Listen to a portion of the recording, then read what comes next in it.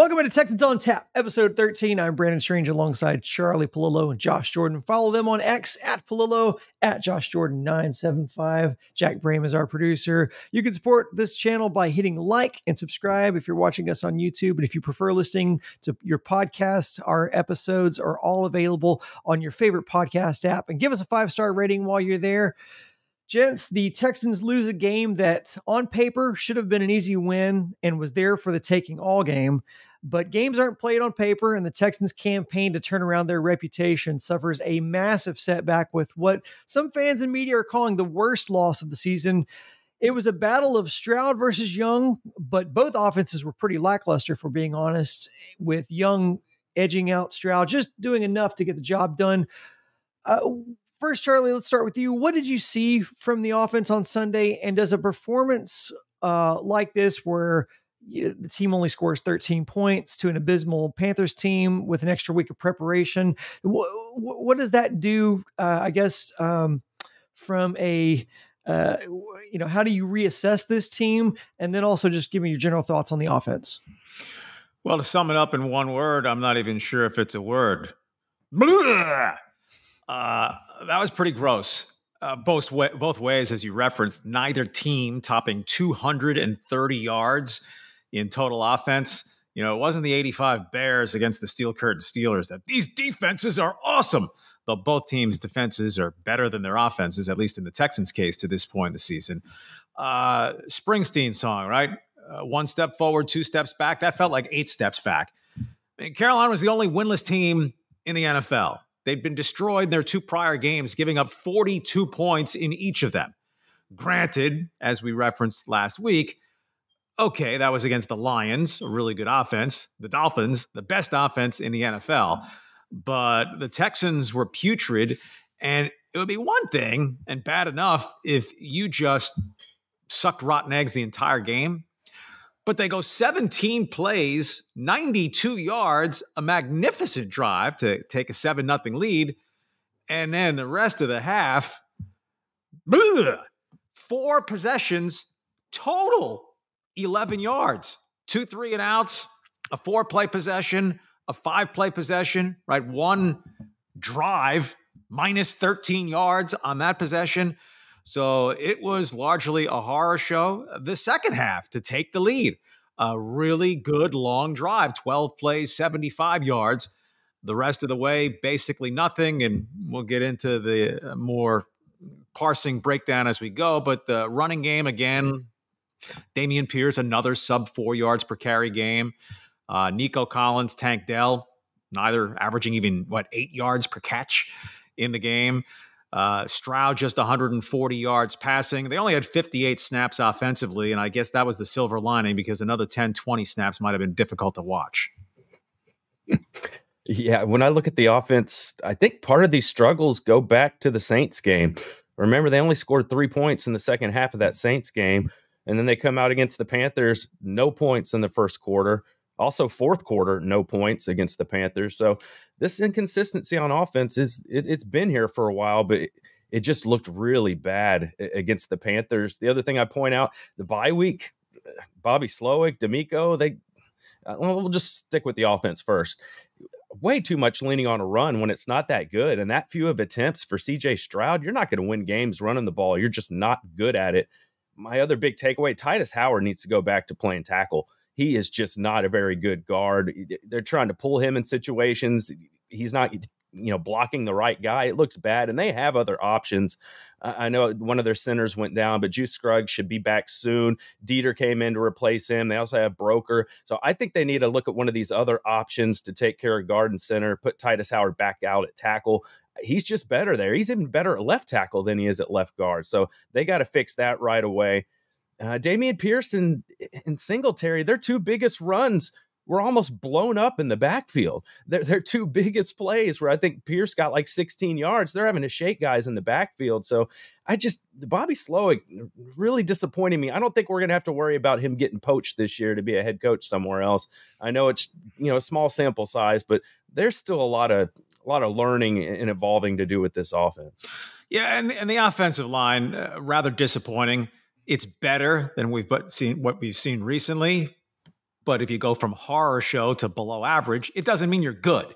And this isn't a good offensive line that just dictates the game at the line of scrimmage, right? That CJ Stroud's sack numbers have been low since the first 2 games where he was, sacked 11 times total. That's a positive sign.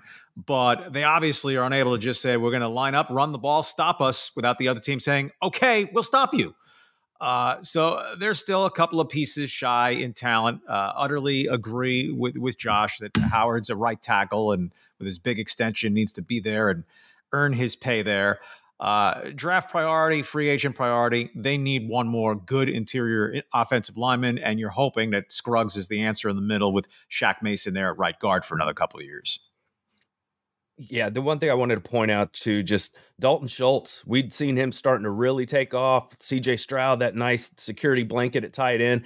We were wondering when Tank Dell returned, would that continue? It did not. With Tank Dell back, he had 2 catches for 5 yards. I mean, Schultz was just a ghost out there.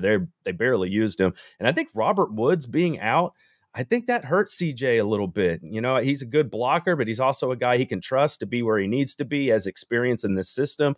So I think Robert Woods being out, that was definitely a factor in this, and the batted balls all day. CJ's got to get his arms around that. There were a lot of opportunities where he was just getting passes knocked down. Good for Noah Brown, but bad for the Texans when Noah Brown's your most prominent receiver. And it's not as if he went for $1.25, right? He had 3 catches for 57 yards, which for a number 3, number 4 wide receiver is nice. But Nico Collins was largely taken out of the game. Tank Dell, a very quiet game. John Mechie barely got on the field. I think he had 7 snaps, something like that. So probably reality smacking the Texans and anyone who cares or follows them in the face a bit, right? 3-3 and visions of sugar plums and a run at the division, dancing in heads. Well, Jacksonville's now 6-2. The Texans are 3-4, having lost to what was seemingly the worst team in the NFL, though the Bears will continue to make a run at that. So it's going to still be kind of fits and starts. And the run game thing, what is that balance? You know, and if they do fade from contention, does it impact it? Want to establish that mentality, finding out who can bow up in the run game and where's the strength side of the offensive line. Because for the purposes of winning that game, and obviously if you win it, you're 4-3 and you're in that cluster of teams in the race for 3 wildcard spots at least, and with one of the easiest schedules on paper the rest of the way in the NFL, a byproduct of the season that they had last year. But you're going to try to force the run when you pretty much can't run, right? You're not controlling the clock. You're not controlling the ball. You're having these short possessions, and it was just a clunker. They're going to happen. Look at what the Kansas City Chiefs did Denver Sunday, right? These things can happen to elite offenses. The Texans aren't anywhere close to that, but that it was at Carolina, a chance for the Texans to be over 500 for the first time since what would have felt like the Bush administration. Pick your Bush. So 3-4 before they finish up against the NFC South. And, if you want to cling to hope that Jacksonville hits a bump in the road or, a major injury or two upsets their apple cart, right? That game in Jacksonville at NRG with a chance to sweep the series. 3 games from now. But at least D'Amico should have zero difficulty getting the troops' attention at practice because if they needed humble pie, it was crammed down their throat Sunday. I wish we could dig into that a little further because I do have questions about because there were so many good statements after the game. Or maybe not good statements, but interesting statements. Kind of D'Amico talking about how the team deals with success and kind of learning how to deal with success. And Stroud mentioning the plays and the play calling, maybe needing to be more explosive. I wish we could dig into that, but we do need to get to the defense, which was actually the better part of this game. They hold Carolina to 15 points. And if you told me before this game, Carolina gets held to 15 points and the Texans, who came in with 9 sacks all year, get 6 against Bryce Young, I'd say, oh, great, easy win. But that's not how it turned out. So I guess my question is, obviously the bend but don't break defense bent too far on that final drive. So how much of this is on the defense from this loss? Yeah, look, the offense sucked. So that's to me where primary blame goes. But in the end, and this phrase that Bill O'Brien used nauseatingly much, but other coaches will throw it in, complimentary football, the defense had the chance to put it away. And we saw this movie before. It was called the Atlanta Falcons game, where the defense was very good for the balance of the game and then curled up and died when it was a chance to put it away. I mean, it's not as if Carolina took over the ball at midfield and manipulated into field goal range. Right? They went 80 yards starting inside their own 10 with the Bryce Young-led offense. You had them 3rd and 12. Then they get that to 4th and 2 and convert a 4th down. Then Tavierre Thomas, whether trying to be a hero or just too anxious, the penalties to turn a 38-yard field goal, not an automatic for a guy who missed an extra point earlier in the game, into a virtual automatic 23-yard chip shot to win the game. So, if the defense wasn't super model beautiful for 3.5 quarters, it was really pretty. And then this big, giant, oozing zit surfaced late in the 4th quarter that just wrecked the whole dream. Yeah, I mean, I think the defense, they did a pretty good job forcing field goals, not giving up a bunch of touchdowns. As we look at them now, before the season, we were saying, could they sneak into the top 10? They're 6th in points against per game at 18.3. So offense is 20th point scored per game at 21.1. So you can't really complain about the defense. At the end of the game, it was just they were trying to blitz a little bit. Bryce was being smart, just checking down to his running back over and over and over again, and they just kept picking up yardage that way. So that was disappointing. It'd be nice to see, Will Anderson get some more sacks. I know one was negated there because of a penalty, and that was the other thing, guys. The penalties really hurt them. They have 10, and I think to maybe like 2 or 3 for the Panthers. So I agree.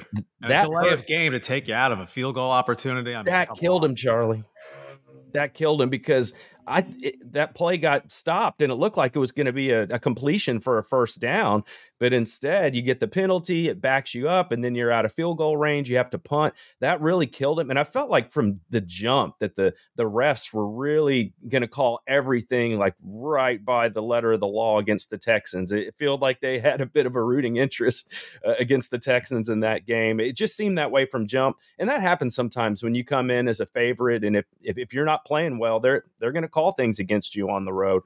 So that really hurt him as well. I'm not really worried about the defense. They played well. It's just, CJ's completion percentage now of qualified guys, it's about 4th worst in the NFL at about 60%. So they got to get going. They got to take some more shots down the field. I agree with CJ there. And it feels like Bobby Slowick didn't do a lot of favors for him in the bye week. We talked last week about one of the chief concerns going into this game was that it seemed almost a little too obvious that the preponderance of the matchups favored the Texans. And we all got the reminder that the Texans at this point probably shouldn't be a road favorite against anybody, at least an NFL opponent. It's always tough to assess this in a loss, but give me your player of the game for this. Well, I'm completely disqualifying the offense. You score only 13 points, you muster 229 yards, and you lose against an 0-6 team that had yielded 84 points over its last 2 games. So on the D, I'm not going with the punter, though you arguably could. Malik Collins, who is a load on the inside. I mean, you're not Reggie White in there or anything, but anytime an interior defensive lineman is in on 7 tackles, right, where his job's to occupy blockers, free things up for the linebackers, but he doesn't play 3/4 of the snaps because he's not thought of as a pass rusher. Well, he had a 2-sack game as a part of a 3-quarterback hit game. So I will go with Malik Collins as my Texans player of the game. Yeah, I'll go with Jonathan Grenard. I thought he had a good game. He got some pressure in there and some sacks as well. I would like to point out, not one thing costs you a game, but the fumble by Beck. You were right there and they're, in field goal range, and the defense, gets stout, holds them, and they have to kick the field goal right there. They can't pick up the 1st down, and then you lose by less than 3 points. I mean, that you could argue that was the game. Charlie, you mentioned not making a punter your player of the game. I don't normally pick a player of the game, but I'm going to do that. I'm going to say Cam Johnson just because, that dude is a legit weapon. To be able to punt from your 1-yard line and to plant it within the 10 on the opposing side is super, super important. They were really able to help, kind of control the field, being able to keep from being backed up. And when they were, to get out of that corner. offense just couldn't convert that on their end. But that was not due to Cam Johnson. That dude is a legit weapon for them. And I think going forward, as they start cleaning up some of these other things like play calling and kind of performances, and I think he could be a real difference maker on this team if he's not already. That's going to be it for Texans on Tap. We're going to do an early look at Bucks Texans in tomorrow's episode. And as always, you can listen to that early on podcast. So go give us a follow on your favorite podcast app. And if you're watching on YouTube, those links are in the description. Thanks for listening. As always, go Texans.